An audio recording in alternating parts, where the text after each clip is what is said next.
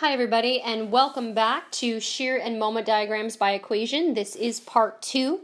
Part 1, if you haven't watched it yet, just covered sort of the basic idea of shear and moment diagrams, as well as doing the statics for the problem that we're looking to solve here, so that part 2 you can always come back to, and it's purely just writing the equations to find the shear and moment diagram for our given beam. And as we can see our beam here, we do have a beam that has a uniform load in the first 5 feet, no load between 5 feet and 10 feet, and then an applied moment. And then again, no load until you get to the roller at B, where you would then have the reaction By, which has already been solved for. And again, we have the resultant shown on the Freebody diagram of the 500 pounds, which would just be 100 pounds per lineal foot times 5 feet, and that resultant's acting in the centroid, so it is 2.5 feet from A. So if we're going to find the equations, we talked about in part 1 that we're always looking for those discontinuities. And so it's really important that even though we know the resultant of that uniform load, the resultant is not what we're going to base the shear and moment diagrams off of. We have to base it off of the actual uniform load, because remember from part 1, the shear and moment diagram of uniform load looks really different than the shear and moment diagram of a point load. So if we wanted to look at where we'd have discontinuities, we start at AY, and then suddenly we have this constant load of 100 pounds per lineal foot, but then that actually stops at 5 feet, and we go to zero load. So we have our first discontinuity there. Then between 100 feet and 1,500 feet, or our 1,500 foot-pounds, and between our 100 pounds per lineal foot at 5 feet, so between 5 and 10 feet, again we have zero load, and then suddenly that changes with the application of the moment. And then finally between 10 and 15 feet, we have zero load, and that changes until By. So basically, we can just make cuts between the 3 discontinuities in our load, and that's what we want to do. So anywhere you see a discontinuity, make a cut. That's the best way, before and after. So we're going to just now draw the free body diagram of cut 1, and this free body diagram is only going to be valid from x equal to 0 to 5 feet. But we definitely want to include that x equal to 0 in our beam. So we have our uniform load. We're going to draw the internal reactions of shear, moment, and normal, and immediately indicate that normal is going to be 0. And those are all drawn in the positive direction for the right end of a beam. And we have our resultant of our uniform load, which is the 100 pounds per lineal foot. Now this is important. Even though we know that 100 pounds per lineal foot acts over the full 5 feet, we've made a cut before we've hit 5 feet. We've just gone some distance x, where x can equal anything between 0 and 5, including 0 and 5. So when we draw our free body diagram, the distance that we're going to label on our FBD is just x. We're just labeling it as x. We don't know if we've gone 1 foot, 2 foot, whatever.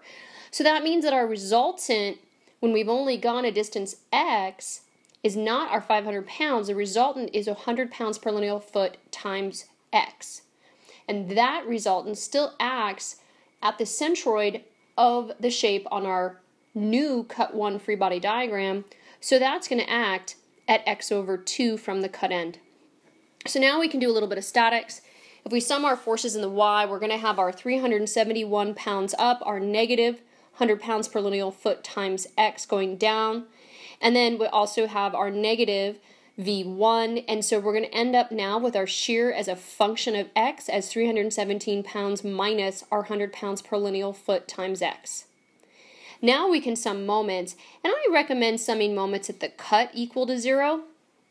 And the reason I say at the cut is basically you're going to find later, perhaps in strength of materials, that you sometimes don't need the shear equation, but you definitely just want the moment expression.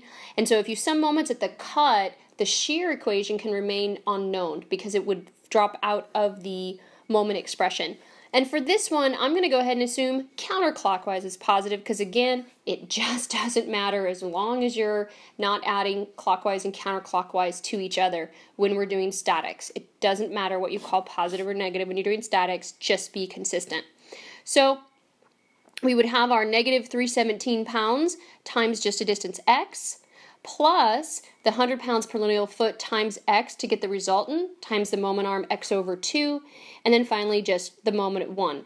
So the moment for 0 to 5 feet would be 317 pounds times x minus 50 pounds per lineal foot times x squared. And so we can see already that that's going to be parabolic, which looked like part 1 when we had a uniform load. We had a parabolic curvature for our moment. All right, so now we'll jump straight to cut 2. And that's going to be valid just from 5 feet to, 10 feet. But even though it's only valid from 5 feet to 10 feet, we definitely still draw our free body diagram of our section starting at A. And the reason we want to do that is those internal shear and moment that we have at our cut face, they are going to be affected by everything that's happening in the beam. So as we label those V1 and V2, remember those are affected by everything that happens from the support over. So you always have to start at an end. We could have started at B for all of our cuts, but what you really want to make sure you do is have all of your cuts start from the same end just for bookkeeping. Otherwise, it gets a little bit harder. And so, now for this section, we do have the uniform load over the entire 5 foot that it acts over. And so the distance from the edge of that to the cut would be x minus 5 feet. So we can put our resultant in, and that would be our 100 pounds per lineal foot times 5 feet. That still acts 2.5 feet then from A. So the distance to the cut would be x minus 2.5 feet. And I really recommend you take the time to always figure out where that resultant at and then label the dimensions just like I label it here, because I can guarantee you, for many of you, if you do not, you will spend 15-20 minutes staring at it trying to figure out that right distance. But you can see the way we've set this up. If I know it's 2.5 feet from A, and I know the total length is x, then I know the distance to the cut would be x minus 2.5 feet.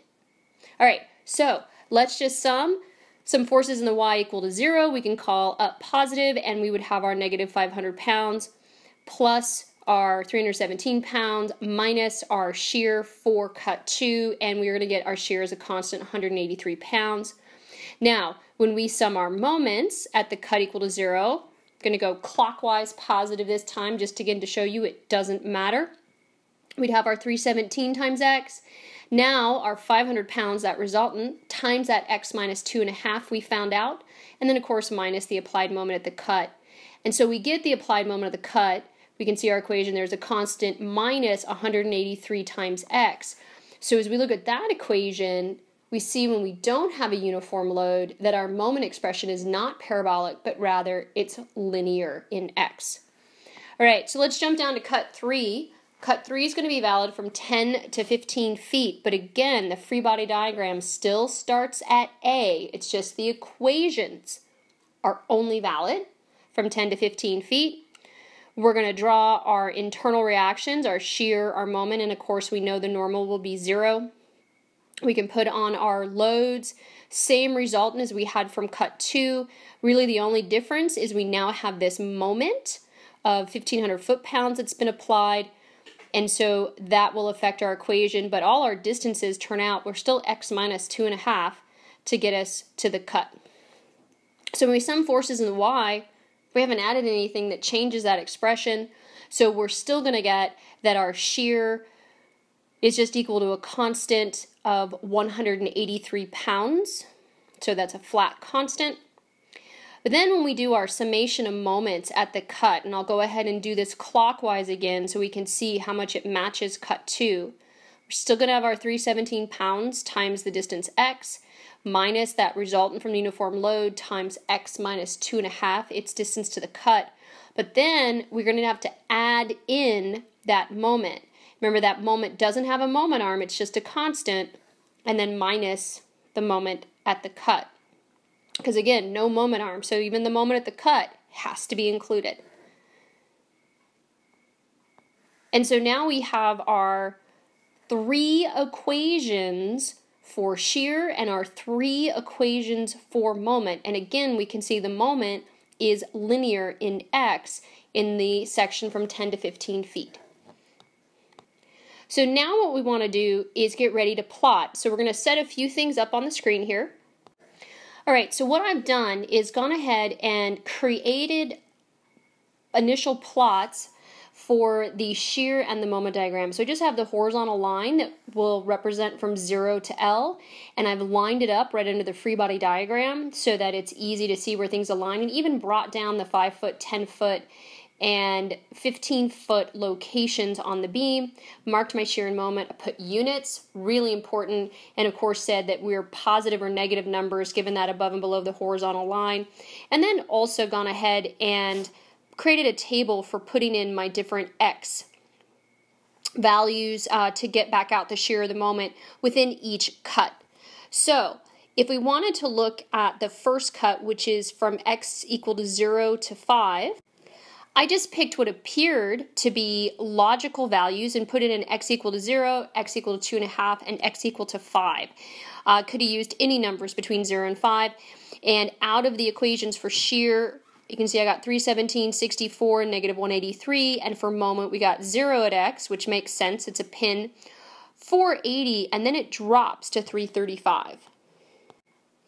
When I then move to my second set of equations for cut 2, I can put in any X value between 5 and 10 and equal to 5 and 10. So I used 5, 7.5, and 10. And of course the shear is going to be constant for all those values at negative 183. But then you can see I'm decreasing my moment as I increase my X value. Check it out and notice that at X equal to 5 feet, the shear is the same from both equations and the moment is the same from both equations. And since there's not an applied point load or an applied moment at that location, we wouldn't expect to jump. So that makes sense. They should match, and that's a great sort of reality check.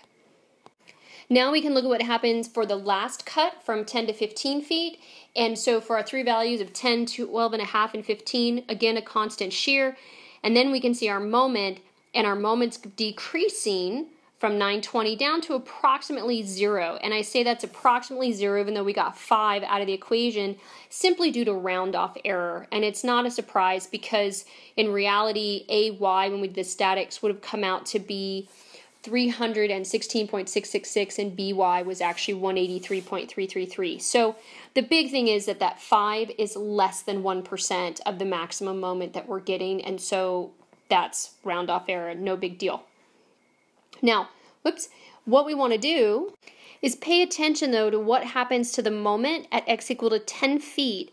From M2, it's negative 580, but from equation M3, it's positive 920, which turns out to be a jump of 1,500 feet, which is exactly what we would expect because there's an applied moment. So now we can move right into plotting. And if we look at our shear diagram, we can actually plot and connect our first 3 points, our 317, our 64, and our minus 183. And then we know we just stay constant, so we can mark that. And so now we have our shear diagram, and we see we have a maximum shear of 317 pounds. We don't really need to write the units because it's on our diagram.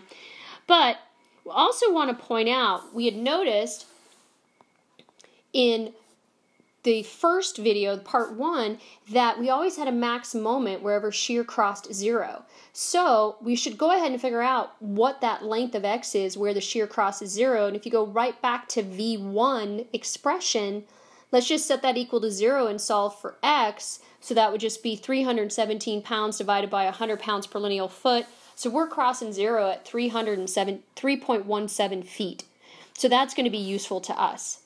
So as we now go on and plot our 480 M1 and our 335 M2, we can see somewhere between those is our max. So if we solve M1 with X equal to 317, we get 502, and we can now connect that and get a nice curve. Then we can plot M2 and our 335, our negative 122.5 and our negative 580. Those are linear. Then we jump to 920 there at 10 feet, and that is a jump of 1,500, just like our applied moment. And then we can plot our last points of our 902, our 408, and basically 0, connect those which are linear, and we now have our moment diagram, and we can see we have a max moment of 920 foot-pounds or pound-feet. So hopefully you've got some experience now on how to cut sections. Remember, you're always cutting between discontinuities in the load, and then you're just writing equations from simple statics in terms of x. So have fun writing moment expressions with equations. Thanks for watching.